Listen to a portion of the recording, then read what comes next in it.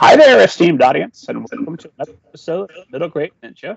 I'm your host, Rob Kent, as you know, author of Banneker Bones and the Giant Robot Bees, and Banneker Bones and the Alligator People, to be followed up by an as-of-yet-to-be-revealed, untitled third Banneker Bones adventure. If you like middle grade action, nonstop action in the style of, say, I don't know, Mission Unstoppable by Dan Gutman, you might enjoy Banneker Bones. If you prefer to have a little bit of humor in there, like, say, I don't know, My Weird School by Dan Gutman, you might enjoy Banneker Bones and the Giant Robot Bees. And the good news is you can get that as a paperback, an audiobook, or the ebook is free to download whenever you're watching or listening to this, wherever fine ebooks are sold. So check out Banneker Bones and the Giant Robot Bees. When you enjoy it, come back and see me for the sequels and bring money.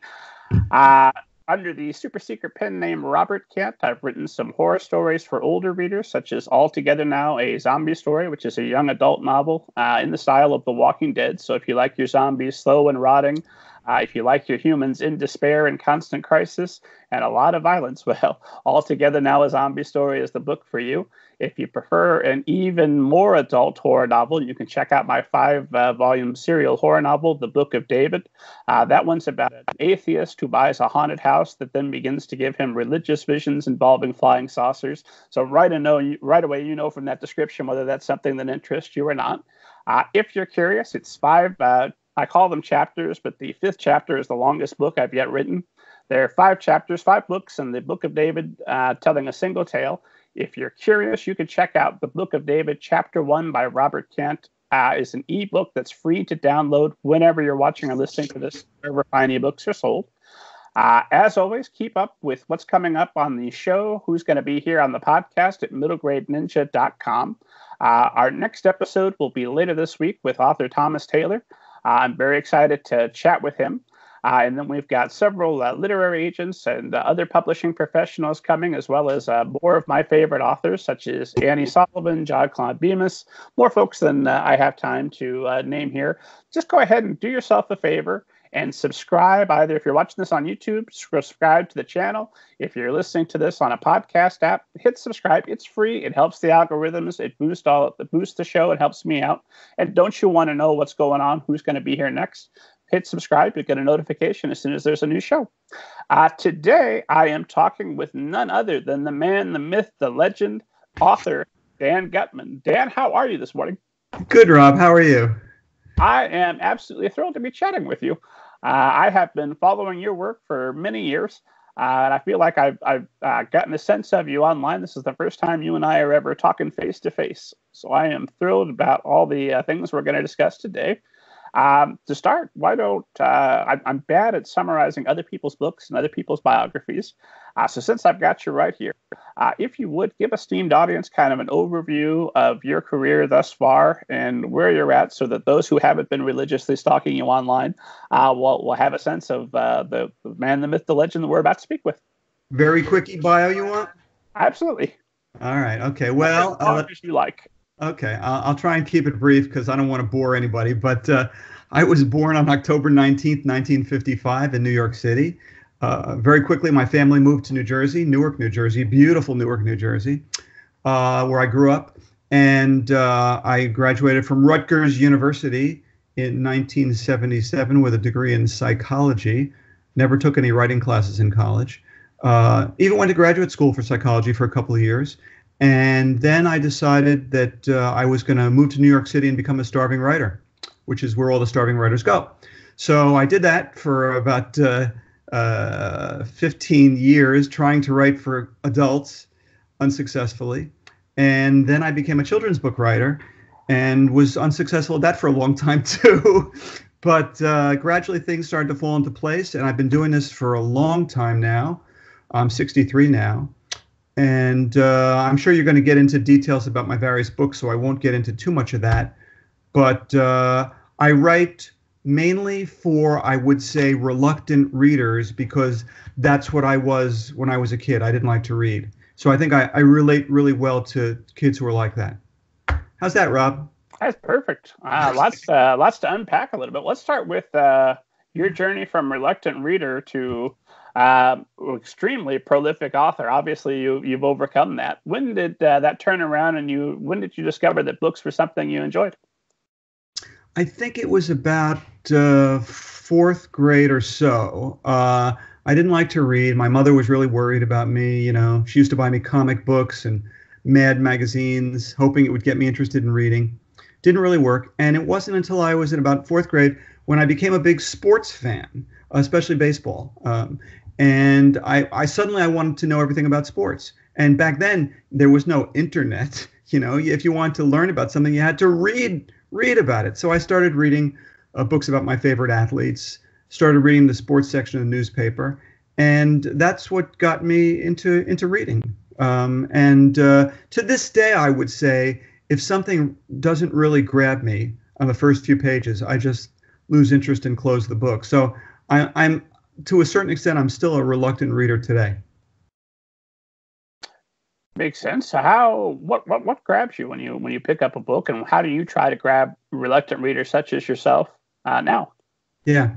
Well, you know how some authors will spend page after page describing what the weather looks like, or what a house looks like, or what somebody's face looks like. And as a reluctant reader, and I know a lot of kids, especially boys, are reluctant readers, they don't care about any of that stuff. It's boring, and they forget it anyway. So I try and cut to the chase, get to the action. Hopefully, in the first sentence of the book, I will hook the reader and make them want to know what happens next. And at the end of the first chapter, I will hook them in a way that hopefully they want to turn the page and read the next chapter. And if you constantly have the reader wanting more, they will keep turning the pages, and you can turn a reluctant reader into an enthusiastic reader. And I noticed that with the My Weird School books, you never end a chapter without some sort of a cliffhanger, something to keep them coming back. There was one that just so amused me. I wanted to make sure that I shared it here. Let me see if I could quickly find it. It was when they're coming in here to find Miss Laney as Zany. Yeah. And here's what we saw in there being the girls' restroom. I'm not going to tell you. Okay, I'll tell you. But you have. Yeah. And then, by golly, next chapter, you're going to find out. So what makes a good... what kind of things do you do along the way to keep those readers hooked, keep them from turning on the video game or whatever else that's competing for their attention? Yeah. By the way, Rob, I lost a little bit of your audio on that. It got a little scratchy. I don't know what happened, but I think I got... Can you just say something now? Yeah, can you hear me? Yeah, everything's good now. Okay. Yeah. What do I do to hook them? Well, just like you said, it's a cliffhanger. You know, you got to end. I try and make each sentence flow into the next sentence. Like sometimes when I'm reading a book that's confusing to me, I have to read a sentence over and over again to really understand it, or a paragraph. And that turns off a lot of people. So I have to make each sentence flow directly into the next one, each paragraph flow into the next paragraph, each chapter flow into the next chapter, so that my goal is for the kid to pick up a book and become so captivated that 2 hours later, he or she looks up and says wow, that didn't even feel like I was reading. I felt like I was watching a movie in my head. You know, that's what I'm trying to accomplish in my books. And you do that by ending each chapter in a way that almost forces the kid to read the next chapter. Definitely want to unpack that quite a bit, because I've got lots of questions for you about My Weird School and the way those are constructed. Yeah.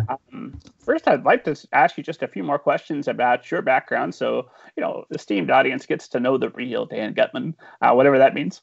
But during that 15 years when you were working on newspaper articles, screenplays, books for adults, anything else, what kind of stuff were you writing, and why do you think it wasn't working? And also, what did that teach you about writing?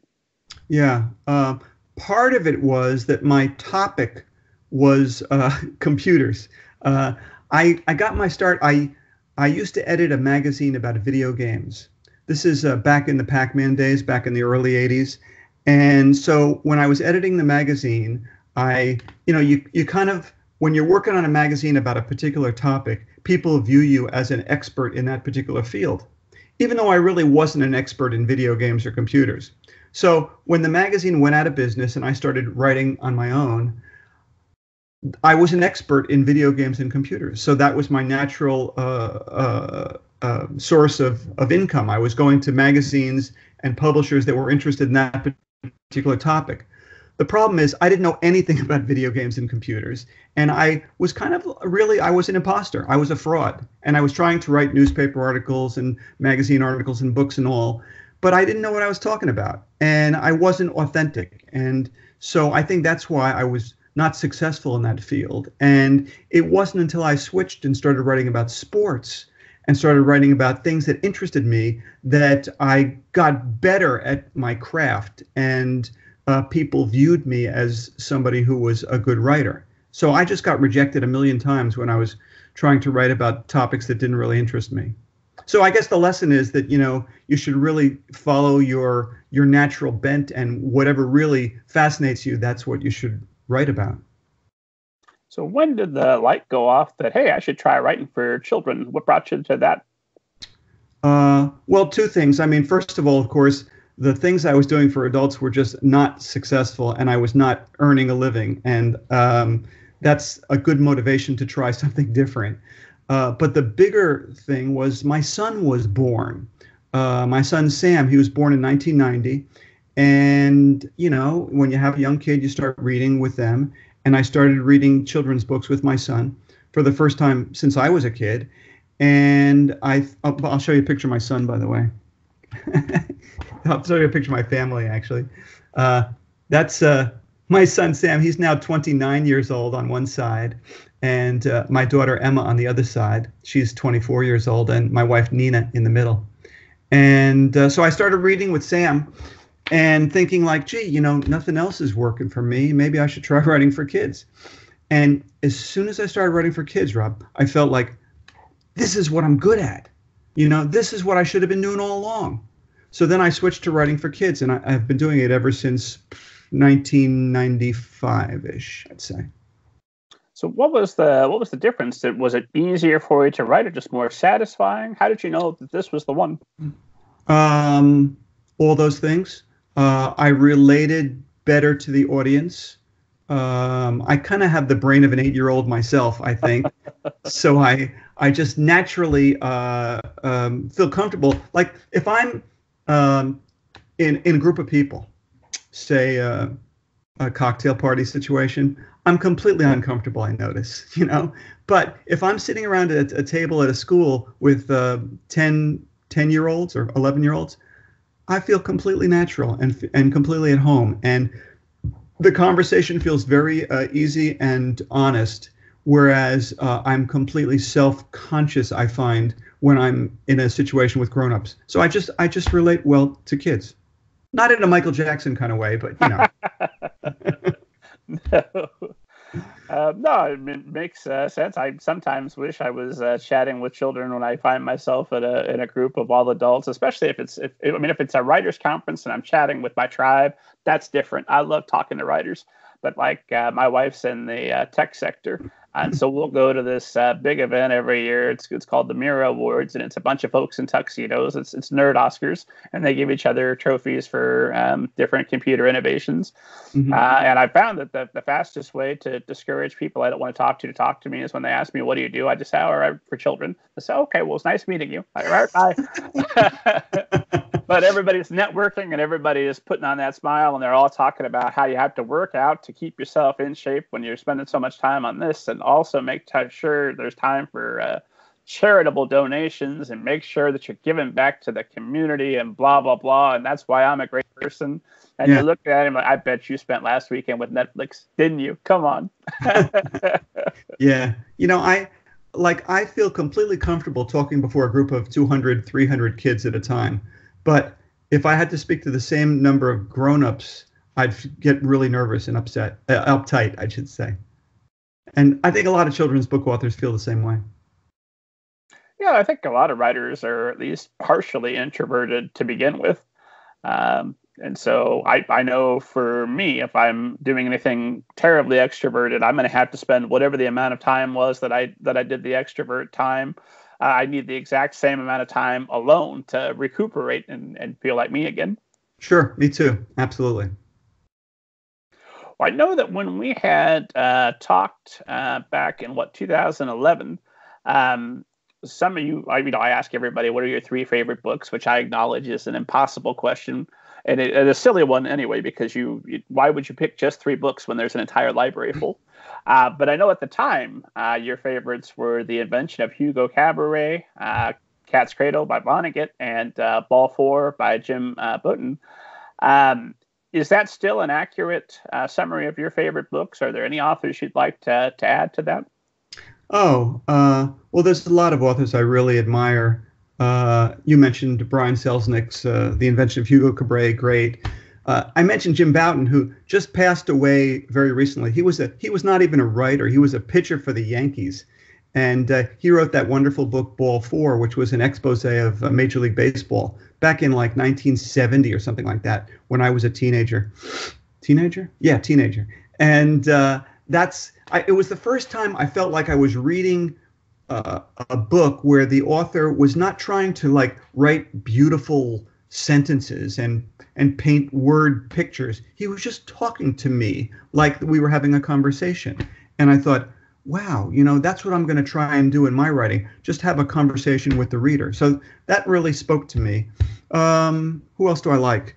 I like people like Gordon Corman is a children's book author, very popular. David Lubar, friend of mine, he's really good. I guess I like people who write in my style, I must admit. I personally am not really big into fantasy myself. I tried to read the Harry Potter books. Whoosh, they went right over my head, didn't get them. I'm more interested in like stories about kids like who are ordinary kids who are in an extraordinary situation. I guess that's sort of what ties all my books together too. Ordinary kids in extraordinary situations, so that I think a regular kid out there can sort of fantasize that they're in that situation too. And those are the kinds of books I like to read, kinds of books I like to write. But to be honest with you, Rob, I'm not really very well read. If I can get through the New York Times every day, I feel like I've accomplished something.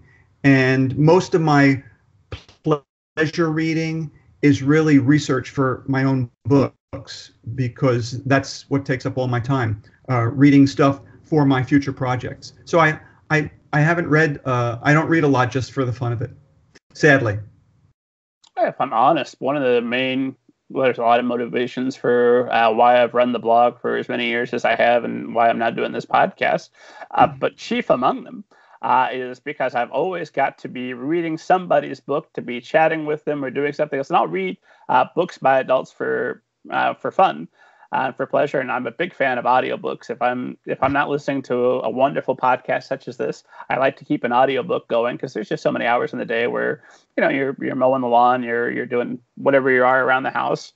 But as far as middle grade books, I'll hit a streak where I'll read like 5 in a row that just don't do it for me for whatever reason. And if I don't have that motivation of the blog to go ahead and try again, give somebody else a shot, then I'll kind of drift away from it and say, okay, well, what's on Netflix? Let me binge watch something. Whereas having another guest coming along or somebody else at the blog is always going to keep me current. And then when I meet these people at conferences and other events, I can honestly look them in the eye and say, I really enjoyed your book. Yeah. I recently finished a book about Harry Houdini. And so I spent like the last year just reading every biography of Houdini. And so that's taken up all my time. But it was really, really pleasurable too. It's fun to write about something that you really are interested in yourself.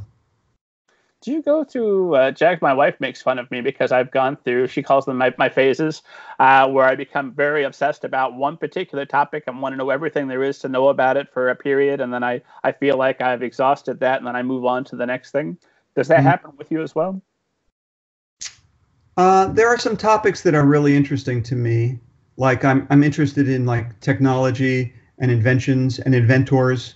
But I would say it's more like a lifelong thing rather than, going on a jag of one particular thing. So, sports and technology and music and movies, these are the things that interest me and always have, I guess. Did you ever come back around on video games, or is that still just not something that you're really interested in? It's funny. I spent like 3 years from like 1980 through 1983 or four working on that video games magazine. And when it folded, I hardly ever played video games after that. When my kids were young, we had a PlayStation. We had a couple other video game systems. I hardly ever played them, and my kids weren't really that into it either. So I guess it was really just something I did professionally, but was not really personally that interested in them. Oh, you're better off. They'll ruin your life. Sure, they do. They really suck up time, I'll say that much. Let's talk a little bit about your writing habits, and then I want to do a deep dive on My Weird School, because I would just be a fool to have the Dan Gutman here in front of me and not ask you every question I could think of about My Weird School. So let's talk a little bit. It's my bread and butter, My Weird School. This is Borders Out of Order, and the new one we should mention is Dr. Floss is the Boss, which is going to come out here, hit October 15th. That's correct, yes. Actually, I was visiting a school about a year ago. And, I always have lunch with a group of kids. So I was sitting around the table, and I always say to the kids, what's the weirdest thing that ever happened in your school? And somebody said, well, last week a dentist was here. And I said, like, what? Stop. What? A dentist was at your school? And they said, yeah, every year the dentist comes and teaches them about dental hygiene. And I thought, like, that's a My Weird School book waiting to happen. So that's why I wrote Dr. Floss is the Boss, and it'll come out in October, as you said. So by the way, I dedicated the book to the kids at that school that inspired it. We had a dentist that came to our school every year, really, and it was a good deal for me to hand out cards, and we take them home and give them to mom and dad and say, here, we got to get our teeth cleaned. The man that came and gave the presentation on oral hygiene was very insistent, and he's close near the school. We can go see him, and it kept him in business. And he was like the Santa Claus of dentists. And then as a high schooler, I had a job delivering pizzas on the weekends. And I showed up at his house, and he was throwing a party, and he was heavily intoxicated. And just an absolute jerk. And he just shouted it for me forever. I'm like, no, you were the nice Santa Claus of dentists. What happened? He was smart at marketing, I'll say that much. Oh, yeah, he was. He was probably the most successful dentist in town. Absolutely. He was out there on his hustle. Well, let's, we're talking about My Weird School. Let's get to it. So I could try to summarize what the series is about with you sitting right there able to do it. But what a waste of everyone's time. Why don't you tell us what My Weird School is all about? Sure. Well, it all started, I used to write just for older kids, for like 4th, 5th, 6th grade and up, and I never thought of myself as somebody who would write for younger audiences. But my daughter, Emma, was in 2nd grade back in 2003, I guess, and she was reading Junie B. Jones, which was hugely popular, and we both thought really that there should be something like Junie B. Jones told by a boy. So I sort of took a Junie B. Jones book and sort of reverse engineered it. Like I counted the number of words on each page, the number of words in the book, the number of chapters, the number of pictures, stuff like that, the number of lines on the page. And I sort of created my own version of Junie B. Jones, but told from a boy's point of view. And that's how My Weird School started. It wasn't a series to start. I was never so presumptuous to think that it was going to be a series. I just sold the first book, Miss Daisy is Crazy, to HarperCollins, the publisher, and they liked it. And they asked me for 4 more, and then they asked me for 4 more, and then they asked me for 4 more. And now we're up to 59 books altogether. and each of them have a rhyming title. Miss Daisy is Crazy, Mr. Klutz is Nuts, Miss Porter is Out of Order. And I guess the whole thing that ties the series together is that each book focuses on a different grown-up at the school. And while the kids are all relatively normal, the grown-ups are all a little bit crazy in one way or another. And I think kids relate to that because, they love to read about grown-ups doing dumb things. So that's what My Weird School is all about. And amazingly, it became by far the most successful thing I've ever done. And I will keep writing it until they pull the laptop out of my cold, dead hands. Well, 59 books, does that include the spin-off special books and No. the My Weird School I Can Read books? No, it doesn't. No, that's just 59 of the regular series. There's also there's some specials like Bummer in the Summer. There's like 6 or 7 of those. There's the Fast Fact series, which is sort of AJ and Andrea, the main characters, arguing about things like geography and history and science and stuff like that. And also my weird reading tips and my weird writing tips. So altogether, it's like over 70 books, and it's just I really pinch myself every day because so many authors would give anything to have a successful series, and I'm really fortunate that series did become successful. Well, fortunate and an extremely hard worker. You don't write that many books without a little perspiration. I do work really hard. I do. And that's also important. You know, I'm a workaholic. I always have been. And I think if you want to be successful in this thing, unless you're like an overnight sensation, you know, which very few of us are, you have to really work hard. And I have. Overnight sensation. If that's your strategy, you might as well. Why are you writing? Buy lottery tickets, right? Right. Exactly. There's very few of us that like our first book comes out and it's a huge success, you know, or that the first thing we write is published at all. So most of us, you had asked me why I bring my rejection letters with me to school visits.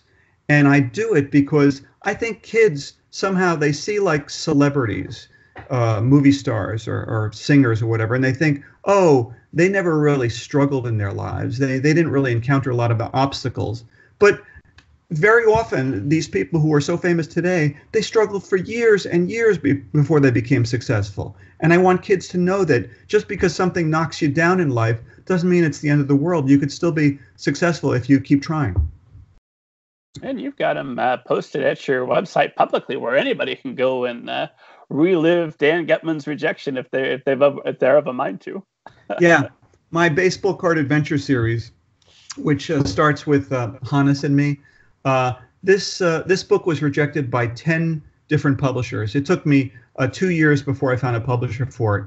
In fact, it was rejected twice by some publishers. Scholastic rejected it once, and they gave me some suggestions to make it better. And I took their suggestions and I revised the book and I submitted it to them again, and they rejected it a second time. So you can't give up. And I did get my revenge on Scholastic, by the way, because after the book was published and became successful, they bought the rights to sell it at their book clubs and book fairs. So, na boo boo on them. Well, I think you got your revenge on Scholastic by not reading Harry Potter. How have you escaped this vortex that the rest of us have all been sucked into? Oh, I tried to read Harry Potter. I really did. I wanted to see what all the fuss was about, but I just didn't get it. It's one of those. Occasionally there'll be a mainstream book like Twilight comes to mind. I haven't bothered to watch the movie. I feel I've suffered enough, but by golly, I read every last page of that first book, and then I had a friend's wife summarize the other remaining books to me. So, like, I at least grokked, not its fullness, but I had enough of an idea of, that's why they're really talking about losing your virginity, and that's why this is a very popular series. Okay, I get it. I feel like I can talk coherently about this. Should it come up in my professional life, I don't have to suffer anymore. I can put this down and say, it's not for me, but I'm so glad the rest of you found it. Yeah.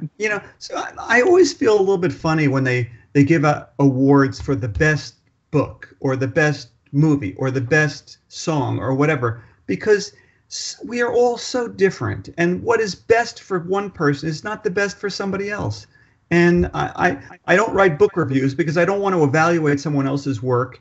And I just feel funny about awards being given out for the best of any kind of creative endeavor, because it's just, there's no best, it's what's best for you.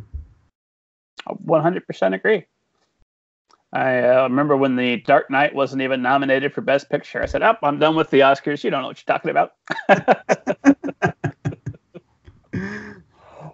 the what's with well, I don't want to ask you how do you get your ideas, because I know that's kind of a silly question, but how do you go about planning? I mean, 59 books in, and you're going to be writing until you pull the laptop from your cold dead hand, which we assume is 100 years from now. That's going to be a lot of My Weird School books yet to write. So how do you evaluate ideas? When do you know you've got something that could make a good My Weird School edition?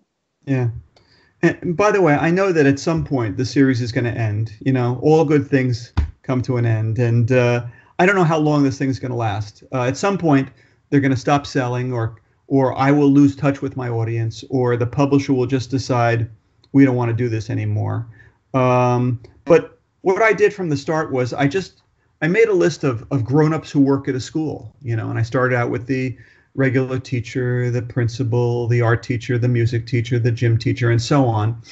And after I had run through all of them, then I started, you know, going a little bit wider, like, you know, the therapy dog and the guy who mows the lawn and the security officer and things like that.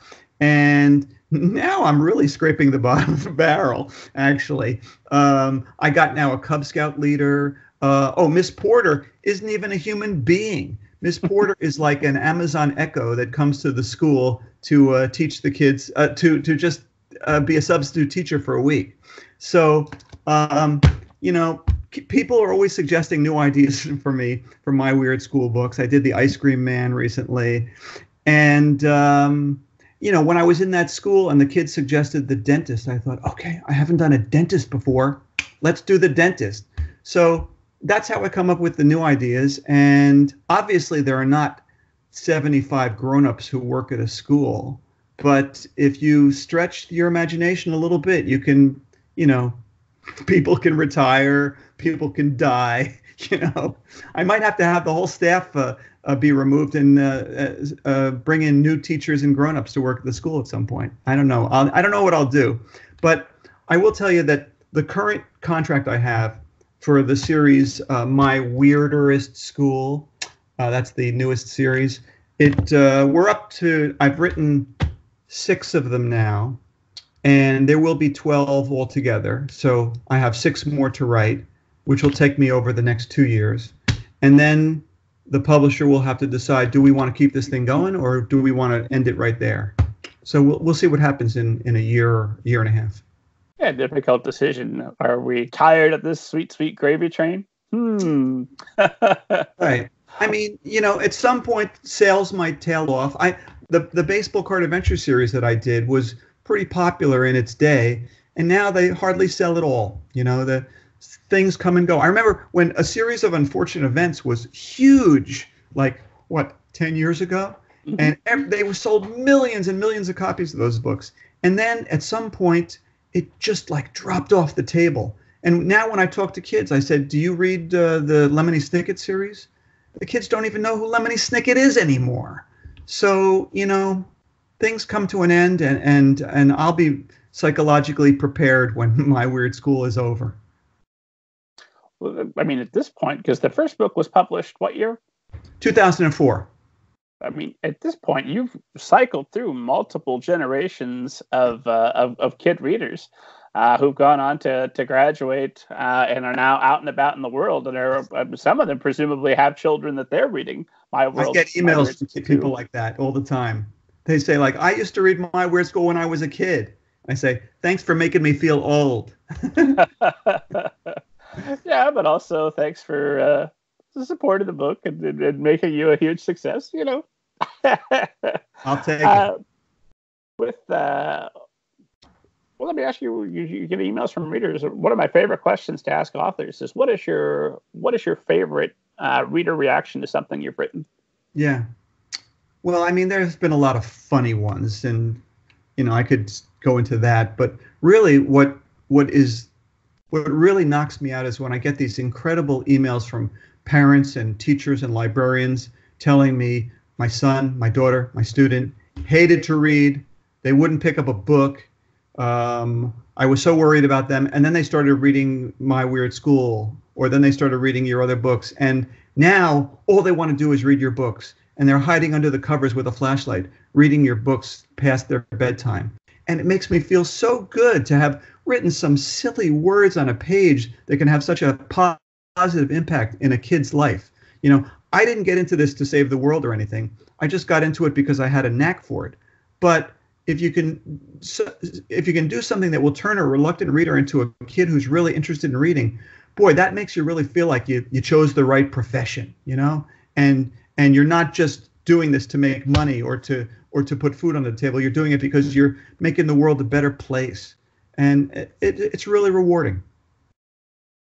Yeah, no, when it comes to making money, whenever I teach a class on writing, I usually start with, look, I have a background in finance. I've been a stockbroker. I've been a day trader. If it's money that you're after, don't write books, for God's sake. Get yourself some cash. Learn how to trade options. Let's do this thing. If you can read a chart and you can figure out the fluctuations in the market, that's your money. And you could do that at a whole lot less time than it takes to physically write a book. There's no reason to really get involved in writing. There might be a couple, but to the best of my knowledge, there's no reason without that love, that real drive behind it, that desire to create something. Yeah, it's anything in the creative arts. My son is a musician, and anything in the creative arts, be music, acting, dancing, writing, it's a really tough way to make a living. And if you're going to do it, you better really love what you're doing. And you say that you didn't get into this to change the world. And obviously, I'm in the bag for children's books. But I would argue that you've changed at least a small part of the world. If you've turned some reluctant readers around into making readers, anytime you're out and about and you see an adult novelist that's doing well, if you meet James Patterson, by golly, he owes you a drink or a coffee. He needs to shake your hand and say, thank you for turning these reluctant readers around so that they were there when they got a little bit older for me.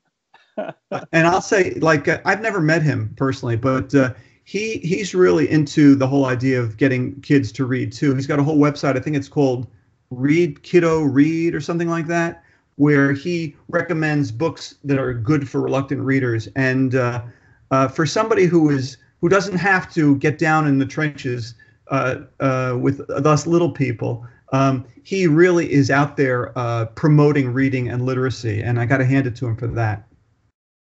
Well, there's another prime example. I mean, if it was money he was interested or fame, he could have quit a long time ago. The money's there, but he's still producing books and helping other authors, and people get cynical about that. But my God, there has to be a genuine love of literature and writing and reading in there. He wouldn't be doing it. There's just, life is short. There's lots of things you can do, especially if you've got millions of dollars. He could have retired a long time ago. So, when you sit down, you get your idea, and you say, okay, well, today we're gonna write about the guy that mows the lawn, or whatever adult you pick that's going to be the impetus for the story. These are fully fleshed out stories. This isn't just here's the funny things about this faculty member. Let's move on. Yeah. So what makes a good story? Do you plot ahead of time? How do you come up with your concept? Oh, yeah. I'm in awe of these authors who can just sit down at their computer and stare at a blank screen and start typing. I'm not that way at all. I'm a planner myself. And I used to sort of outline my stories on the computer screen, but I found that as the outline got too long, it became difficult to cut and paste back and forth. So instead, I started using file cards, just plain old 3x5 file cards. And I'll just start brainstorming. And anytime an idea comes to mind, I'll just jot it down on a card, put it down, get another card, keep jotting down ideas on cards. And once I have 100, 200 cards, I'll start shuffling them around, changing the order, maybe laying them out on a flat surface and starting to change things around and sort of weave those separate ideas into a story that makes sense from start to finish. And that's how I plan out my stories. Then once I have my outline finished, and that might take a month just to do that, then I'll take the first card off the pile and I'll start to write chapter 1. And I try and keep, a My Weird School book, for instance, usually has about 10 chapters, 9 to 11 chapters.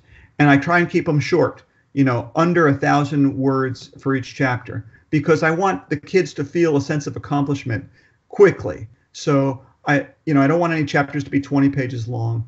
And that's basically my system for writing the stories. I try and start, grab their attention in chapter 1, hold their attention through the middle, and end with a climactic, knock your socks off surprise ending. And that's what I do. So if you've got a contract, you said you're on a contract for at least 6 more books at the moment? Yeah. When you get something like that, how do you prepare for that? Do you plan all 6 books at once or in different stages? How do you make sure you're going to be in a position, or is it one at a time? One at a time, actually. Yeah. I keep on my computer a file of potential topics and potential titles. And after I finish one book, I'll let a week go by or whatever. And then I'll sit down and I'll look at my list and I'll say, like, okay, what do I want to do next? What looks promising? That idea looked pretty good a month ago, but it doesn't look so hot now. This idea sounds better. Maybe I'll do that. And I'll think of a title that matches it. And then I will pitch it to my editor. I don't just make the decision by myself. I write a little letter to my editor saying, okay, here's what I have in mind. I'd like to do this topic. This is what my thinking is. I think the title should be this. What do you think?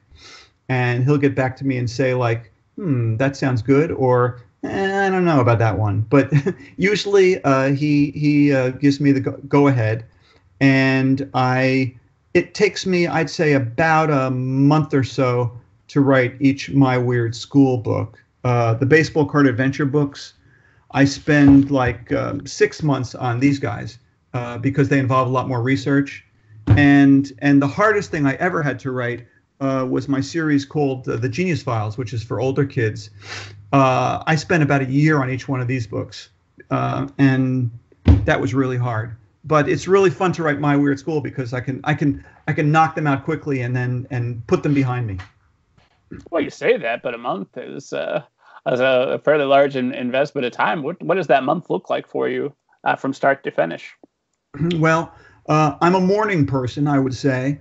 So I do almost all my writing between 8 o'clock in the morning and noon, because after that my brain is kind of shot and I just can't hold my concentration.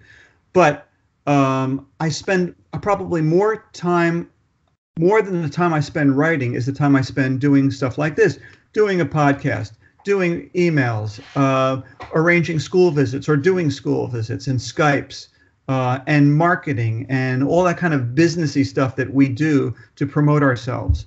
Only a very short amount of my time is actually spent writing. And when I know that I only have a few hours in a day to do my writing, I find that I can really get a lot accomplished in that short period of time. If I gave myself the whole day to do the same thing, I probably would waste a lot of the time. So I find that giving myself like a false deadline forces me to be more productive than I would be otherwise. So how do you know if you've had a productive day? If I can get like a rough draft of a chapter, I feel like I've accomplished what I want to accomplish. And then the next day, before I start on the next chapter, I will look over the chapter I wrote previously and I'll fiddle around with it, make it smoother, change the sentences a little bit, whatever, to make it better. And then at the end, when I finish the whole book, I'll read the whole thing all like in one shot, try and make it better again. Then I show it to my wife, Nina. She reads everything I write, and she'll find some mistakes that I made or point out some inconsistencies that I need to correct. And after she reads it, then I send it to my editor. He will read it, and he will make some suggestions to make it better. And so by the time the book is printed, it's been through many, many eyes, and hopefully we've gotten all the mistakes out of it. Every so often still, a book will come out and I'll get some email from some kid saying, on page 60, you said blank, but on page 45, it says blank, and that doesn't make any sense. And I look at it and I say, like, the kid is right. And then we have to make changes in the next time the book is reprinted. How have you learned to deal with that? Because that's got to be the most agonizing thing in the world, is to know there's something you can't change immediately. Oh yeah, one of the books. I'm not even sure which title it was. Oh, it was it was Miss Newman Isn't Human, and all these eyes had looked at the book, mine, my wife's, my editor, the proofreaders, and then the book came out, and on one of the pages, Newman is spelled wrong. Oh. I thought, oh man, how could that have happened? How could that have slipped past all of us? So that drives you crazy, but it happens, you know. What are you going to do? I find a way to go through life without ever making a mistake, I guess. If you figure that out, you let me know. That's right. So, what was my next question? Oh, with a series like this, because I have the impression that although these books are all interconnected, we're dealing with lots of the same characters being mentioned. At any point in any of the iterations from My Weird School to My Weirder School to My Weirder-est School, great title, by the way, that any new reader can just come along and pick up whatever book their library happens to have on the day and get sucked in. So how do you balance that? And also, how do you keep your continuity straight for those that do read in order and want to make sure that everybody's consistent and who they should be? Yeah.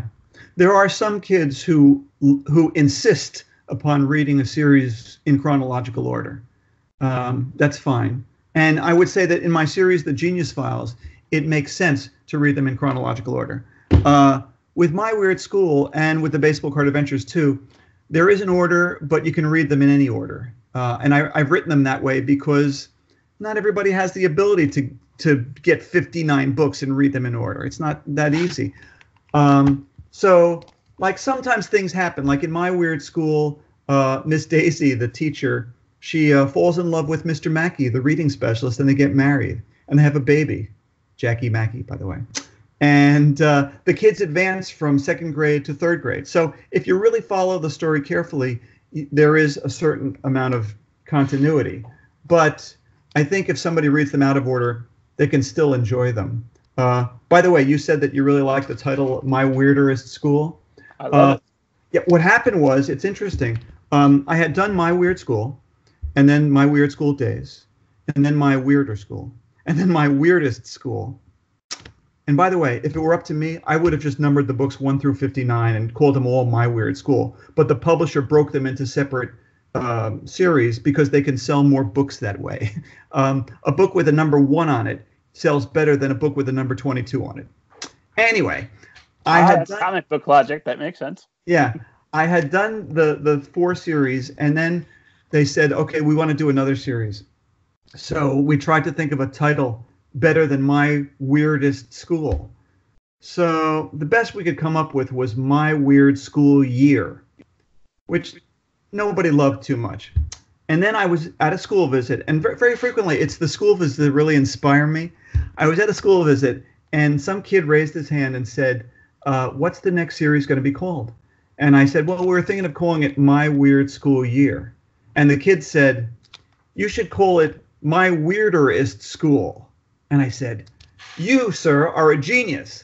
So now that's how we got the title My Weirder-est School. And this book, the newest book, Miss Porter is Out of Order, is dedicated to the kid who gave me that idea. Aww. Is that accompanied by a check for royalties for life, or just his name in the book? That's it. What a wonderful thrill. I bet he's over the moon. Have you heard back from him? I did send a copy of the book to him at his school. I haven't heard from him himself, but I hope he's happy. I would have been just beside myself. I might not have ever written a book myself. I'd be like, why would I want to put my name on a different book? It's already there. These things, but if you had to guess, and I'm assuming this is something you've given a fair amount of thought to, why do you think that My Weird School has been as popular as it has? A couple things. Certainly, the rhyming titles help. Kids love rhymes. And so each book has a rhyming title, so that's attractive, and it ties all the books together. The artwork is wonderful. I got to hand it to my illustrator, Jim Palat. Jim and I have been working on this series for 15 years now, and we've only met once in person, by the way. He lives in Arizona, and I live in New York City.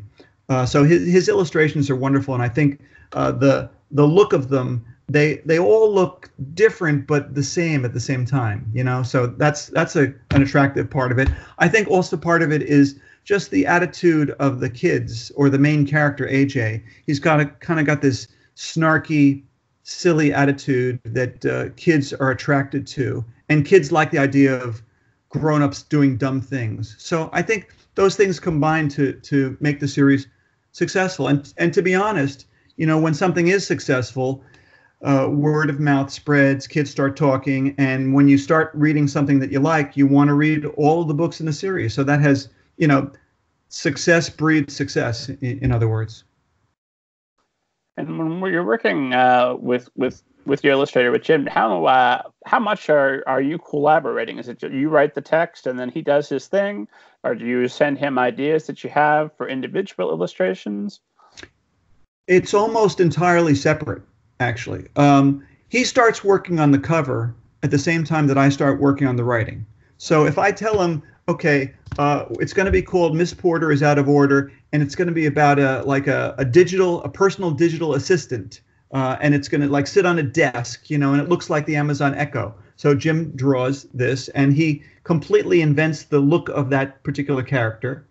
And so he does the cover, and then when I finish the manuscript, I send it to my editor. My editor sends it to Jim, and Jim will read the manuscript, and he'll decide every few pages what scene lends itself to an illustration, because there's black and white illustrations on the inside. I'll find one for you. So he'll find a scene that he thinks lends itself to an illustration. He decides where to place them, and I often don't see the illustrations until the book is close to being printed, and then I'll look them over just to make sure there isn't anything that's obviously incorrect. But we work very separately, but very well together too. I don't know if he ever sends you hey, I'd love to do this. I want to draw this. Will you write this book? A few times he's given me ideas, actually. Once or twice he has given me ideas that we've used. In fact, Jim and I are now collaborating on a graphic novel, My Weird School. Graphic novels, as you probably know, are huge right now. And the publisher, HarperCollins, said, hey, would you guys be interested in doing one? And we both said yes. So we're working on Mr. Corbett is in Orbit. And I've already done my part. And it was really interesting and challenging because I had to write it in a completely different way than the way I usually write it. I didn't type it out on my computer. I drew storyboards and drew stick figures for Jim to follow. And it was challenging. I'd never done that kind of writing before. And now he's doing the illustrations. And I don't know when this book is coming out, but he's got 96 full color pages that he's got to work on. So that's going to keep him busy for a while. It's a lot of pressure. But I'm sure he's up to it. I mean, 59 books and plus all the other supplemental books. He must enjoy doing this. And he also does other books for other people. He does advertising work. He's done some board games. He's a really talented illustrator. I want to talk about the Genius Files and writing action and adventure for kids, but I'd be wasting an opportunity if I didn't talk to you a little bit about writing humor for kids before we leave My Weird School behind. So what is the secret to writing humor for kids? What tips do you have for us? Yeah, I knew you were going to ask me that. And it's a little bit like asking, hey, be funny. yeah. I don't know that it can be taught, really. I mean, I am trying to write. I don't always write funny. I mean, the Genius Files isn't that funny, and some of my other books are not that funny. But My Weird School, I am obviously trying to be funny, but I don't feel like I'm working hard at it. And I don't feel like I can tell people how to do it other than to just, if you're funny, be yourself. If you're not funny, don't try and be funny, I guess the biggest thing is kids and human beings crave novelty. And if you surprise them And if you surprise them in unusual ways, it will be amusing. but I can't give you like,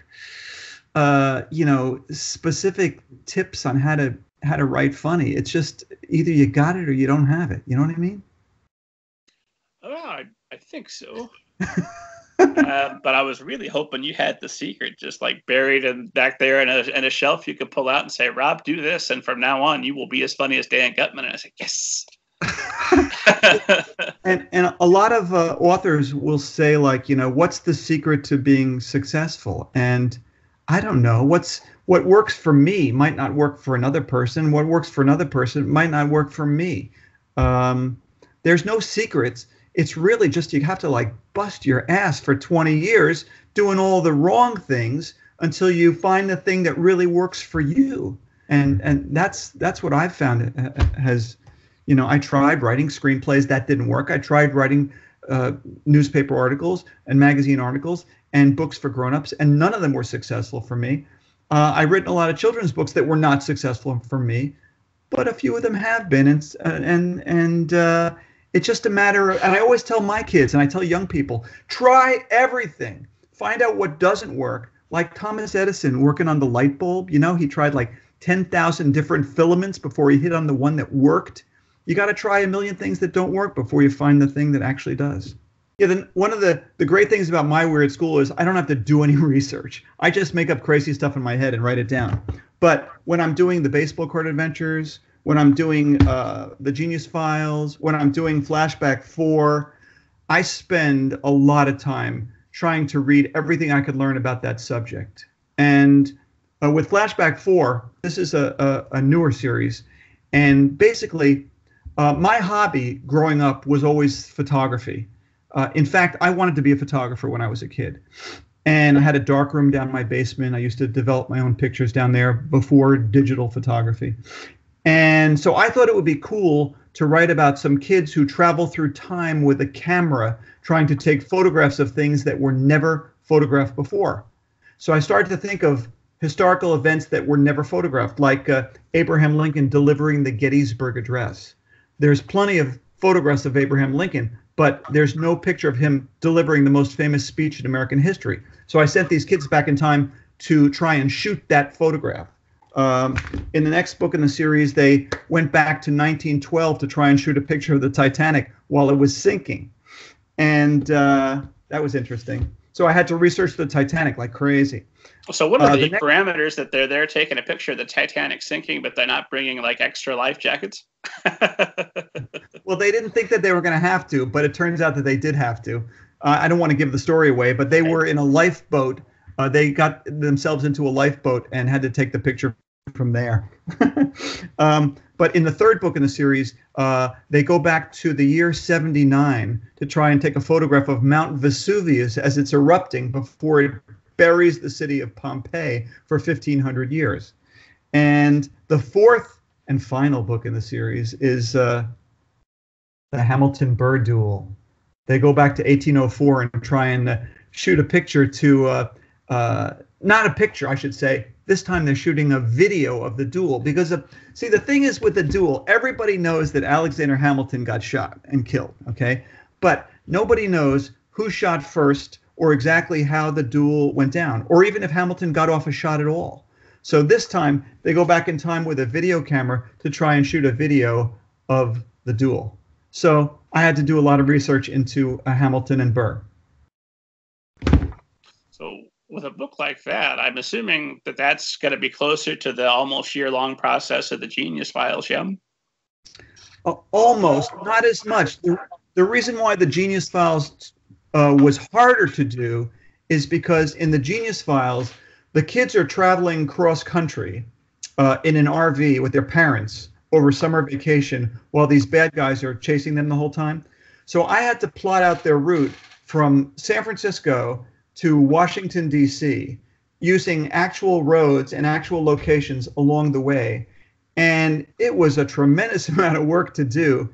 And with a topic like the Titanic, I only had to research one thing, the Titanic and 1912. With the Genius Files, I had to research 100 different things. And that's why it was the hardest thing I ever had to write. Really, of all the things you've written, the Genius Files is the hardest. Yeah, I was actually relieved when that one was over because I didn't want to do anymore. Sometimes kids have said to me, like, why don't you do more Genius Files? Have the kids go on a European vacation. And I say, like, forget about it. That's not going to happen. It's so when you're working on a longer book like that, how does that process change? Is it still looking for 1,000 words a day? Are you a little bit more verbose since you've got a little bit more room to run with? Not much. It's still very tight prose throughout, but it's a little bit more languid than the My Weird School books. Oh yeah, the My Weird School books are about 8,000 words each. And my other books for older kids are usually like between 30 and 35,000 words each. So writing for an older audience gives me more room to make chapters longer, to elaborate on things, to describe things in more detail. But still, I still try and keep it as tight as possible because I'm paranoid about boring the readers. Yes, and with good reason. They get bored. I always like to say that it's there's never been a better time in the history of the world, one, to be alive, but two, to be an author, because there's more literate people than there ever have been, in part because there's more people than there ever have been, to the best of our knowledge. But the downside is there's more distraction than there ever has been, more competition for everybody's time. You know, Charles Dickens wrote a novel and it came to your local pub and everybody came out to hear it read. And that was the big event. That was your summer blockbuster, your Christmas blockbuster. That was the deal right there. Yeah. Whereas now, of course, you bore a child at the end of one chapter and they set it down even once and they pick up their PlayStation controller or they check out something online. You might have lost them forever. Yeah. And when I was a kid, you know, everybody listened to the same radio station pretty much, or two. We went to the same movies. If a TV show was hot, everybody in America watched it.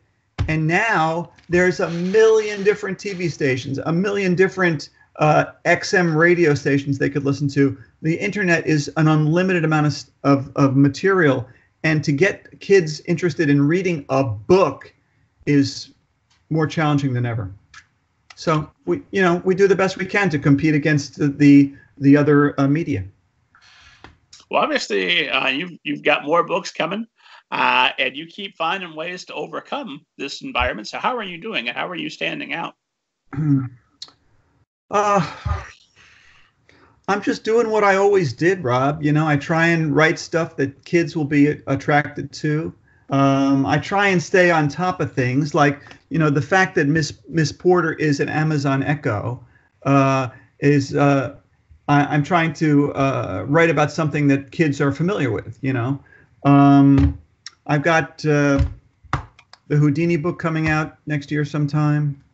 I'm doing another series, actually, that I didn't even tell you about. You don't even know about yet. It's going to be... I'm sorry? This is an exclusive. I'm sitting forward. Continue. Yeah.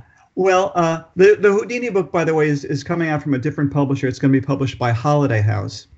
And you know the final title on that one? I don't know the title. If you have a great idea for a title, let me know.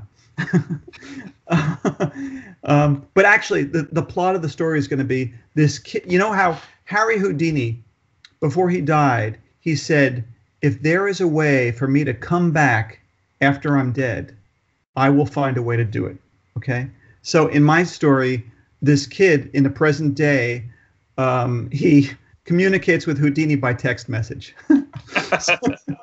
So that's the plot of the story. If you want to brainstorm a title for me, that would be great.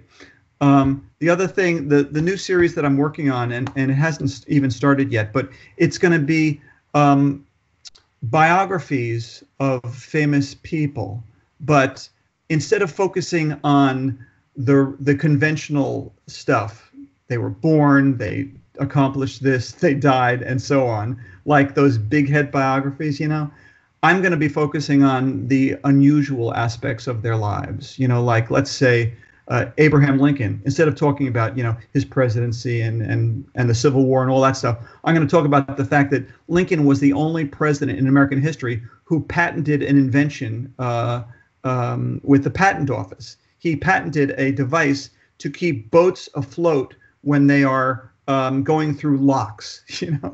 This is before he was president. And Lincoln was also he's also a member of the Wrestling Hall of Fame. Weird facts like this will be about these biographies will be about the obscure and unusual aspects of these people's lives. I also don't know what this is going to be called either. Well, it sounds like a heck of a lot of fun, though, to get to learn all this interesting things. Yes, the first person I'm writing about is going to be Albert Einstein. So right now I'm reading books about Einstein. And how unique to be able to I'm assuming you cover the general information, the theory of relativity is going to be in there someplace. But the focus, you say, is just going to be strange, oddball things that most books don't cover. Exactly. The first couple of pages will be about, stuff your teacher wants you to know. And the rest of the book will be stuff you can tell your teacher that your teacher doesn't know. Oh, that's great. You'll be armed with all kinds of knowledge going into class, and the teacher will be talking to you. And you think you're so smart, teacher? Just wait for your moment. Did you know? That's right. Right. And part of that was inspired by these fast facts books I've done for my weird school, which are nonfiction books. But what I'm talking about are going to be biographies, and they're going to be published by Norton Books for Young Readers. Fantastic. And then I'm excited about this idea of text from Houdini, who's finally had to wait this long to prove he's in the afterlife until we finally developed texting technology. And now, yeah. But I'm chuckling because I know that's a book that would have gotten banned in my hometown. Oh, it's the occult. Really? Oh, sure. What was your hometown? Harry Potter. My hometown was Lebanon, Indiana. And if there was a book I think we banned the Worst Witch. Too satanic. Didn't want to take the chance of our young Christian children finding out that there's a thing called witches and being led astray. Yeah. Speaking of Houdini, it's interesting that Houdini died in 1926, but he's one of those figures like Marilyn Monroe, like Babe Ruth, that all kids know about, even though they died so long ago. And Houdini actually lived 8 blocks from where I am right now. I live in New York City. I live at 104th Street. Houdini lived at 113th Street. And there's one of those plaques on his wall that says he lived there for the last 20 years of his life. And I just kept walking by his house and thinking, that's somebody I'd like to write about. So I did some research and came up with this idea about him. And I finished the book. I think it's going to be really good. I think kids are really going to like it. Why do you think that he's had so much staying power in a world where we've got, Penn and Teller, David Copperfield, Chris Angel, all these modern magicians where we can see them in bright, high definition with modern music and everything else, but still Harry Houdini captures the imagination. Yeah, maybe part of it is the name. The name is intriguing. By the way, that wasn't his name. His name was Eric Weiss. Best marketing decision he ever made. Yeah, there was a French magician named Robert Houdin in the 1800s, and Houdini, I should say, Eric Weiss simply decided to add an I to the end of Houdin and called himself Houdini, and that's a really intriguing name. I think these people who die young, are like James Dean, are very intriguing. Houdini, you probably heard the story. He died. He got punched in the stomach. Did you ever hear that story? Uh-huh. Okay. Well, I know he got punched in the stomach and he eventually died, but not right away. Am I remembering correct? It was. Why am I guessing? You're the expert. How did Houdini die? It was 9 days later. He was talking to some college students, and Houdini had a reputation of being able to take a punch. So this student said to him, Mr. Houdini, would it be okay if I were to punch you in the stomach as hard as I could? And Houdini said, yeah, okay. And before he had a chance to tense up his stomach muscles, the guy hauled off and socked him 5 times in the stomach, and it ruptured his appendix. And he got peritonitis, I believe it's called. And he died 10 days later. He was in his early 50s when he died. And so I think that's part of the intrigue about Houdini. Did anything ever, any recriminations for the puncher? I don't think so. I think there was talk about putting him up on trial, but I think Houdini had some long-standing physical issues. He had subjected his body to a lot of really tough things over his career, and he was falling apart in other ways anyway. So I don't think any charges were filed, or nobody ever went to jail or anything. Somebody like that, or even the old style starvation artist, or somebody like our modern starvation artist Christian Bale, who's 5 different sizes depending on what movie you're watching him in. Those people fascinate me because I have a creative drive that will get me up in a nice comfy chair with my cup of coffee to work and open up a vein and pour it out on the page. But I don't have that need to really disfigure myself or encounter great physical harm. I don't know if you're doing any of that in the course of writing your books. What do you suppose it is about those folks that makes them that way? Yeah, we writers, we don't have to lose 40 pounds. In fact, we could gain 40 pounds and nobody would know the difference, right? Sure, I'm doing it for a book. Yeah. But I guess it's the Hollywood thing. I just saw a movie that just came out called Brittany Runs a Marathon. And the actress, I don't remember her name, she lost 40 pounds during the making of the film on purpose. And I guess some roles, they really want to get into it. And they have to do that. Or they just decide that they want to do that. I don't know. But the nice thing, about doing what we do is that, we could be sort of have this degree of fame, but you don't have to walk down the street being pestered by people, asking for autographs or bothering you in restaurants. Nobody knows what we look like. If I saw J.K. Rowling walking down the street, I wouldn't recognize her. She'd just be some other blonde lady walking down the street. Oh, I would. You would. Oh, absolutely. Well, I say that. I don't know. She changed her hair a little bit. She looked a little different. Who knows? She could walk right by me. I've got a... Go ahead. I was just going to say that other than Stephen King, I can't think of an author a famous author I would recognize walking down the street. I don't know what James Patterson looks like. Do you? Yeah. Okay. I stand corrected. I waited back when I'm on my tables days. I waited on Jared from Subway before his unfortunate downfall. Back when he was at the height of his Subway fame for having lost all that weight, and it was a buffet type situation, which is a sweet deal for me. It was a dinner theater, and everybody went and got their own plate. All I had to do was serve drinks, and then I got a percentage of their total ticket for the play plus it was a great deal. Nice. Anyway, poor Jared is sitting right up front. And everybody's watching what he's eating. Like, Jared, are you going to have some dessert? You shouldn't, Jared. You need to go have a Subway sandwich. Like, that's too famous. I don't want that experience. I wouldn't want to be famous like that. But I've got a somewhat famous, locally famous author friend whose name I won't say because I don't want to embarrass him. But, we go places, we'll hang out at a Panera or whatever. Nobody recognizes him, nobody cares. But the moment we step foot into an author's conference or someplace where people are readers and they know who he is, by golly, it's like walking around with Tom Cruise. People come running up. Yeah, you can't get a full conversation without somebody interrupting. I recently met R.L. Stine. Actually,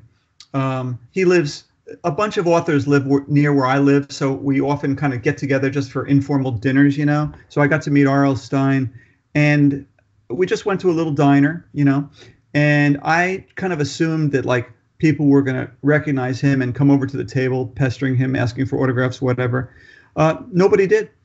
So he can walk around New York City in anonymity, which is nice. But I suppose if he went to a literary thing, everybody would be all over him. Oh, for sure. Or if he wore a Goosebumps t-shirt and people started to put 2 and 2 together.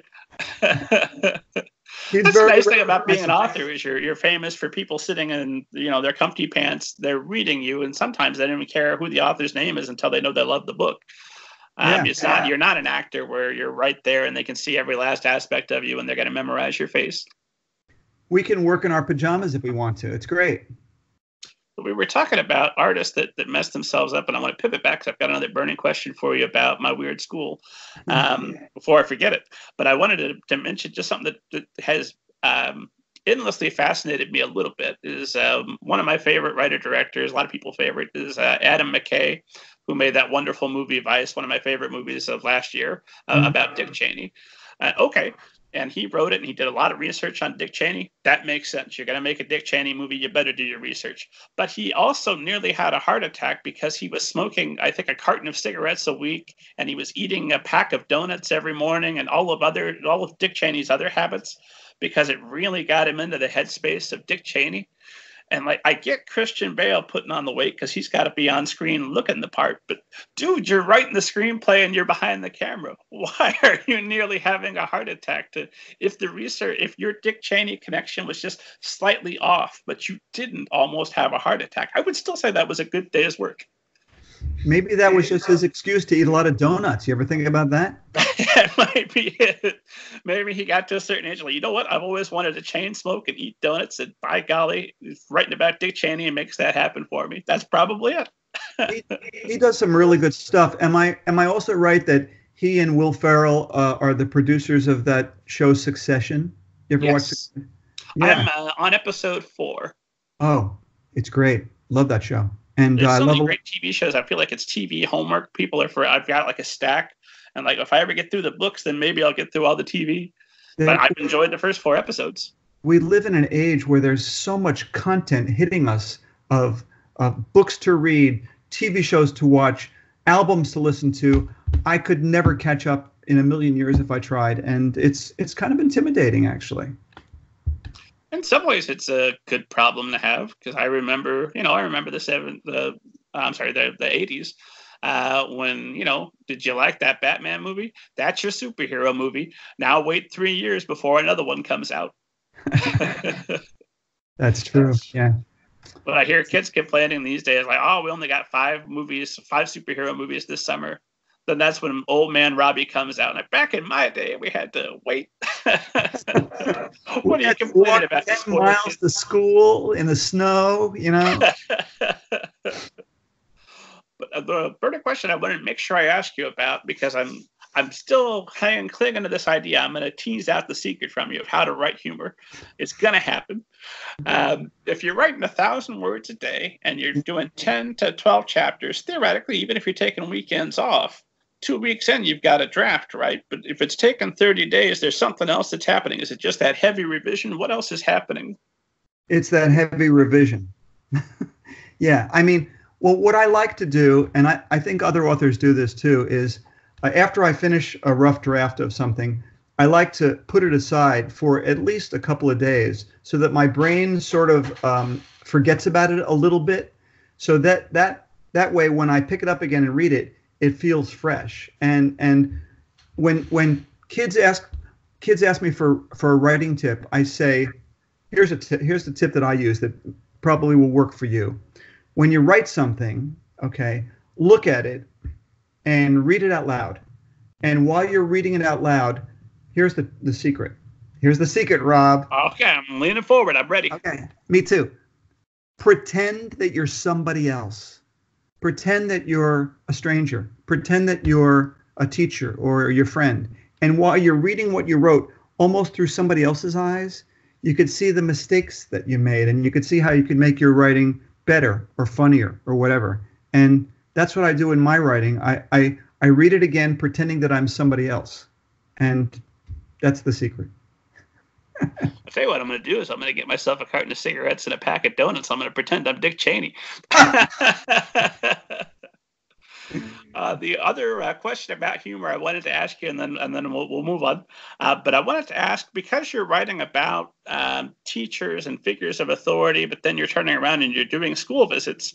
What's that fine line that you're walking there between you want to make fun and I assume you want to be on the kids' side. If you got to pick between the kids and the faculty for the kids' book, you want the kids more than you want to be on the side of the faculty. But have you crossed that line where you said something that was a little bit too true about a particular profession, and like a principal, and now a principal's giving you a sideways look at school? Interesting. I actually, and I think every author gets a certain amount of flack. You know, as much as you try and please everybody, there's always going to be people who are offended by something that you've written, no matter how sanitized it is, you know. And there are topics that I've thought were completely innocuous, and then I get an email from somebody saying, I was deeply offended by that thing you wrote on page 64 of, you know, blah, blah, blah. And just last week it happened to me. I got an email from somebody who complained that I had written a character was walking around like he was drunk. And the characters, the email, the person who was complaining said, I don't want my 3rd and 5th graders to know about being drunk. That has no place in a children's book, you know?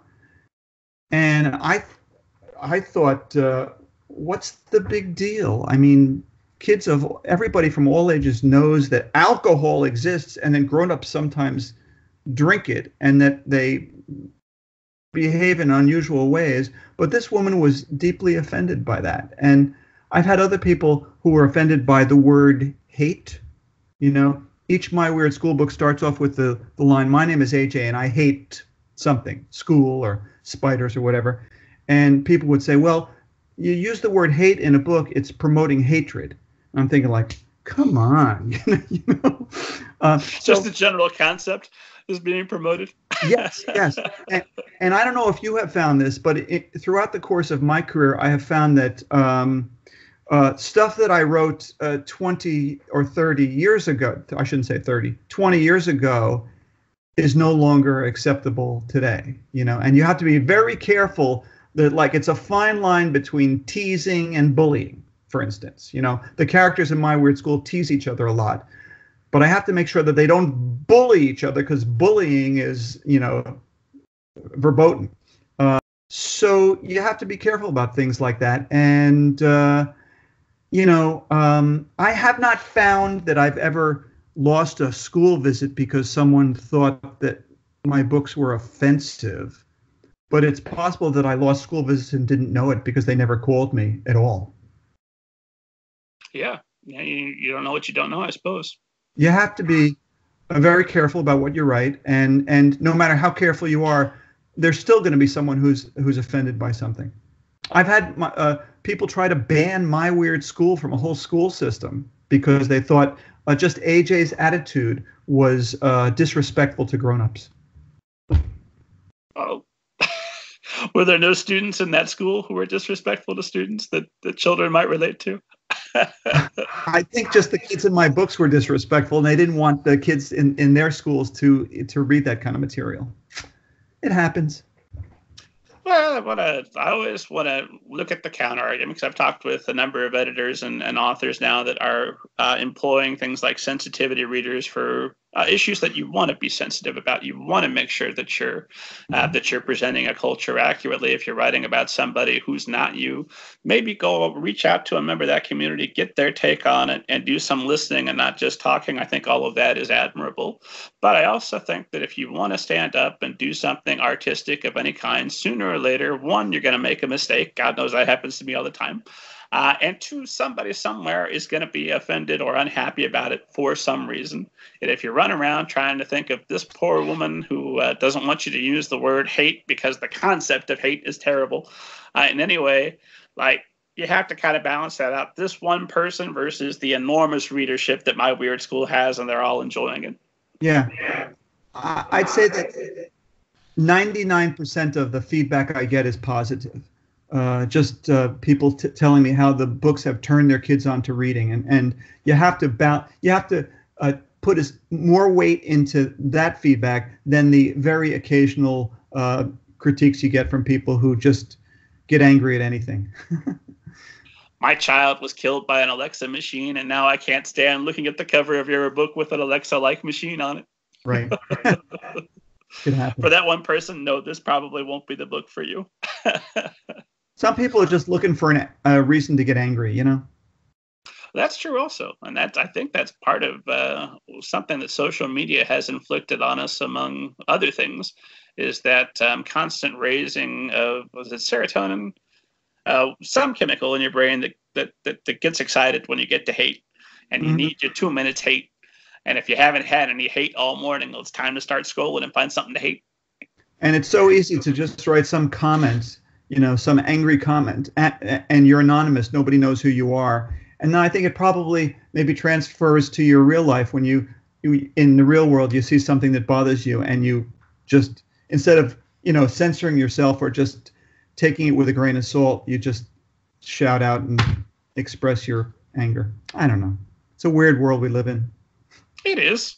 And it's, I don't know, like compare it to times of bubonic plague. I'll take this. It's overall getting better. That's right. So have I worn you out completely, or do you have a little time left yet to talk about school visits and social media? Absolutely. I'm an expert in school visits. Okay, so obviously my next question to you is, Dan Gutman, have you ever seen a flying saucer, and do you believe in them? What does that have to do with school visits? Nothing at all. Oh, okay. The question, I've never seen one, but my thinking is that there's, with so many millions and billions of planets out there in the universe, that it would be arrogant for us to consider ourselves the only one that has life on it. So I would not rule out the possibility. Fair enough. How's that? I love it. I started asking this question. I've been asking you never know what answer you're going to get. For those who just listened to the previous episode with Sharon Draper, if you hang in there long enough, we talk about her visiting the White House and we talk about her Coretta Scott King Awards. But if you hang in there, she's got a bit of a flying saucer story that's worth hanging around for. Really? I'll have to listen. Go ahead. I'll have to listen to that. As promised, let's talk school visits. So okay. What's the secret to a successful school visit? Getting one set up and then executing. Yeah, I've been doing this for a long time, and I started it. I didn't even know that authors did school visits, actually. I used to live across the street from a children's book author named Diane DeSalvo. She does picture books, and she told me, hey, I one of the things I do is I visit schools, and they pay me. And I said, what? Are you crazy? And she said, yeah. So I went to one of her school visits, and I said, that looks like fun. I could do that, and I started doing it at first for free because nobody's going to pay you if you don't have any reputation or track record. So I started doing it for free, and I found that I was really good at it, and I really liked doing it. So I started doing it more and more, and I started charging money. And as I got better, and word of mouth spreads. If you're good, people talk. And I started doing more of them, and I started raising my rates so I could charge more money doing it. And I realized that, especially when I was starting out, that your publisher doesn't do a whole lot for you when it comes to promotion and publicity. They're not going to send you on book tours. They're not going to invest a lot of money in you. So it's really up to you to promote yourself. And I said, I'm going to go out there. I'm going to do as many school visits as I can. And I'm going to come to a school. Nobody will have heard of me. But by the end of the day, 500 kids are going to think I'm their favorite author. And one year I did 100 school visits. I visited 100 different schools. And little by little, you spread the word. And I found it to be the most important thing I've ever done as far as promoting myself and getting publicity for my books. You can't count on your publisher doing it in the beginning, so you have to do it yourself. So when you're doing the free school visits, kind of like a comedian doing open mic night, trying to get those good gigs. Yeah. When did you have that feeling that, I could start charging for it? What were the signs that you'd made that transition? This was a long time ago now. We're talking like 25 years ago. Probably people started to say to me, you're crazy to do this for free. So-and-so charges X number of dollars and you're giving it away. And I think also authors would say to me, look, it's hard for me to charge money if you're doing it for free. You should charge money too, so that we're all kind of on the same plane. And so I started charging, a couple of $100, which isn't a lot of money for a school. And little by little, I bumped it up. So I don't remember the exact moment where I started charging, but I certainly did start out doing it for nothing, to see if I liked it for no other reason. So how many school visits on average are you doing now? Now I do between 35 and 40 days a year, which is basically once a week during the school year. So typically on Fridays, I will have a school visit, and it's a nice break for me because I'll spend 4 days at home writing or doing whatever I do, and then one day doing something completely different. Gets you out of the house, you earn some money, you sell some books, you inspire kids, the kids inspire you, and they treat you like a big celebrity.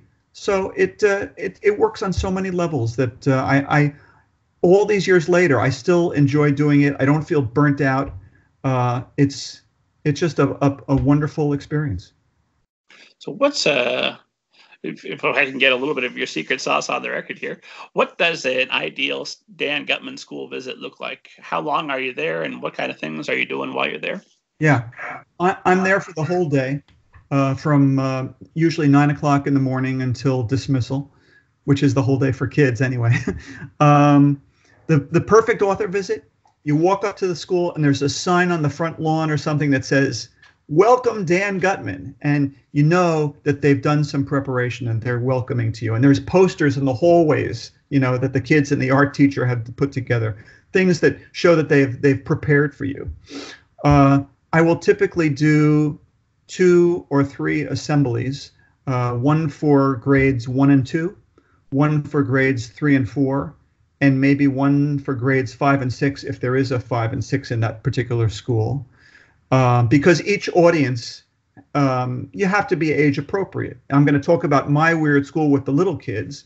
With the older kids, I'm going to talk about my baseball card adventures, the Genius Files, and Flashback 4, my books that are more challenging. I go into the kindergarten classes because I don't want kindergarten kids at an assembly. They don't have the attention span to sit through an assembly.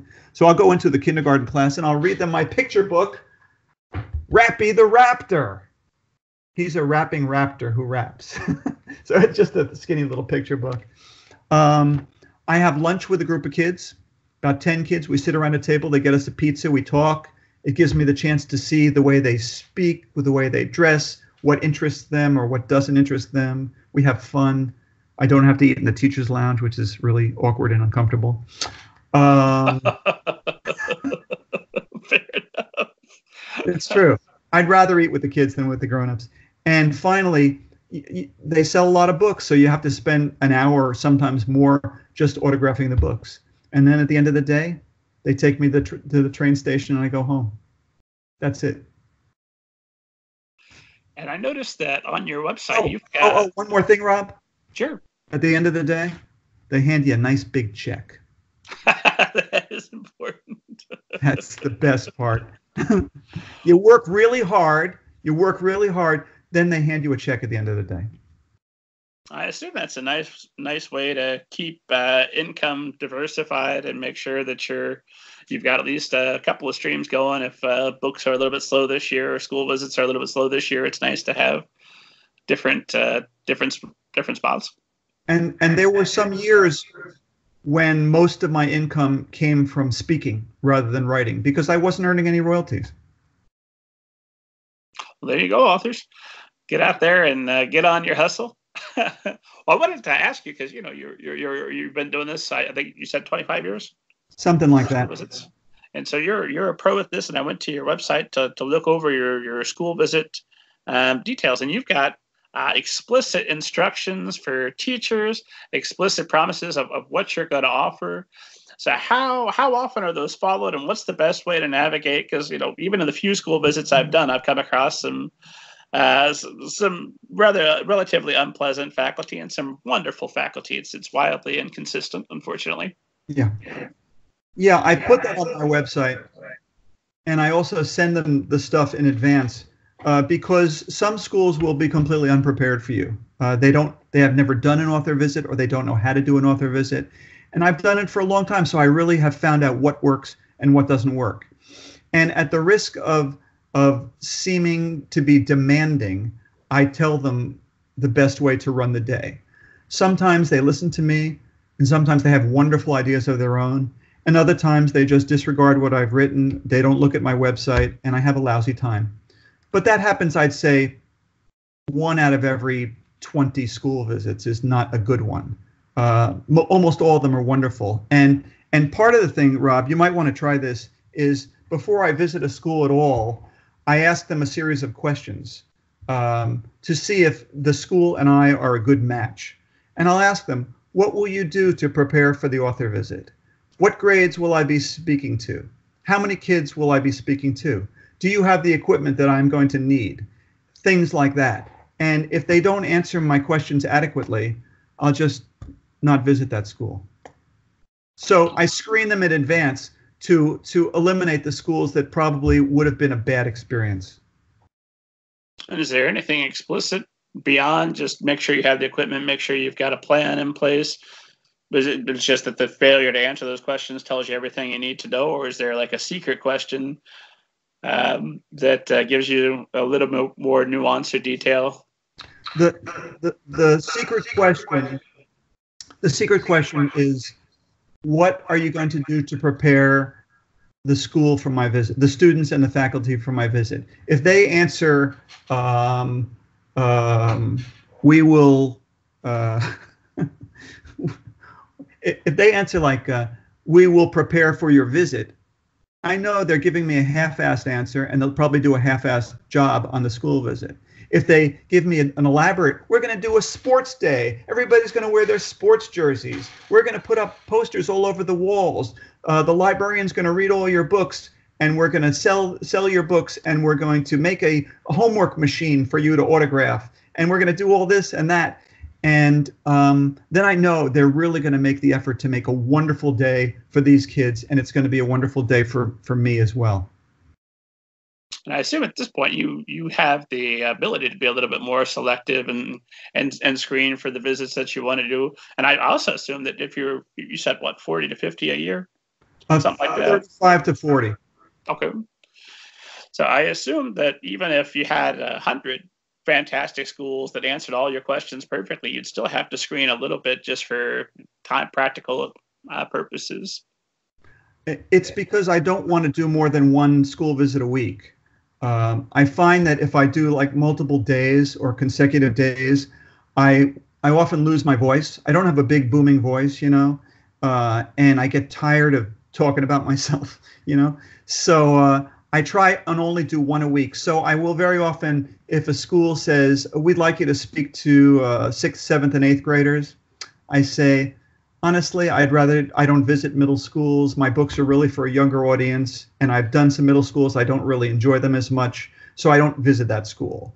Or I live in the New York area. I mostly visit schools in New York, northern New Jersey, Connecticut, and Long Island. And if somebody in Indianapolis, for instance, invites me, I'll say, I'm really sorry, but I limit my school visits to a geographic area.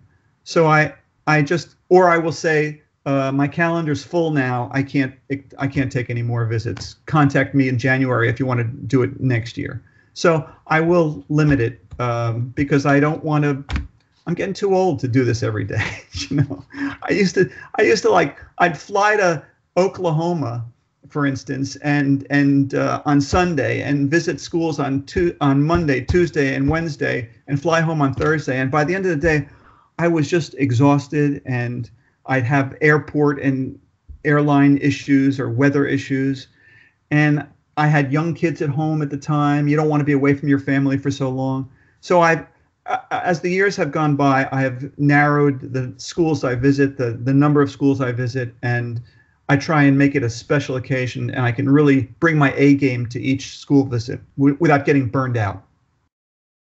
And does that include your Skype visits, or is that a whole separate thing? Separate. The Skypes, I don't have to it's the traveling that makes the school visit so difficult. The Skypes, you just do it in your home like we are today, and it doesn't take up my whole day. It's much easier. So I do maybe 20 a year, something like that. Skypes. Do you have a little bit of time to talk about social media, and then we'll think about calling it a day? Sure. Because obviously school visits are a huge part of your marketing strategy, but you've also got a bunch of Twitter followers, a bunch of folks online. So what's your key to social media, and how do you keep active on it? Yeah, I do it a lot. I post just about every day on Facebook and Twitter and Instagram. I have found it's been really helpful. Like if I'm doing a library event or a bookstore event, and I'll say, "How did you know I was going to be here today?" Very often people will say, I follow you on Facebook. I saw the Twitter thing you posted, and that's why I'm here today." So it's a really good marketing tool. I try and use it not just to promote my books, but just to, if I have something intriguing to say, or something funny, or an observation I've made, or a great movie that I saw, I'll mention that.